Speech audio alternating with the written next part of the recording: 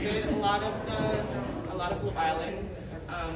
Because it's a, it's a small space, but there's a lot that goes on, and there's a lot of in and out that comes in. There's a lot of work here, and I think that having the trains and the bridges represented, that shows all the different, transitions that comes from other parts of the city.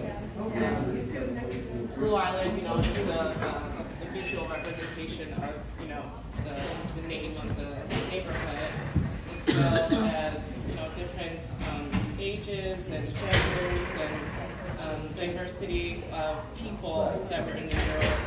We're in the hospital, so the center piece being the hands of doctors holding and comforting and bringing in kind of like that togetherness that I felt was a big part of what people requested for the focus groups.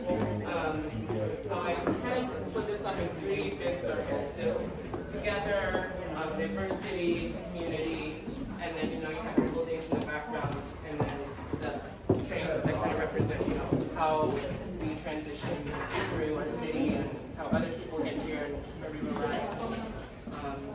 And I thought that highlighting those key things are very important to bring together with this. The colors, this is kind of my style of art that I feel like when I'm doing community murals or any murals that involve a lot of people that have their voice and their hand in the work, just kind of brightens up the mood and the energy, and I really like kind of shine the light into places.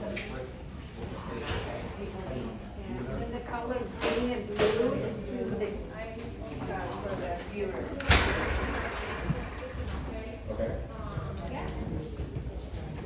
Thank you. Thanks, everybody. Thank you. Could we get a group picture facing here with the mural behind her, please? All right. Let's put the artist in the middle. Yeah.